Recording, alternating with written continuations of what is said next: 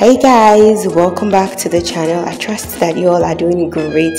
Thank you for clicking on the video. Guys, Saviour is officially 4 months old today, so in the comment section drop your best wishes for Saviour and your prayers. Now guess what guys, Reese and Kwan took Saviour and Shine to the farm, and it was such a lovely experience. I love the fact that Shine is bigger and he's enjoying more of this experience. It's like, you know, the older he is, the more he can explore and enjoy all of these very lovely experiences. Now guys, I love that Kwan and Shine are wearing matching hats.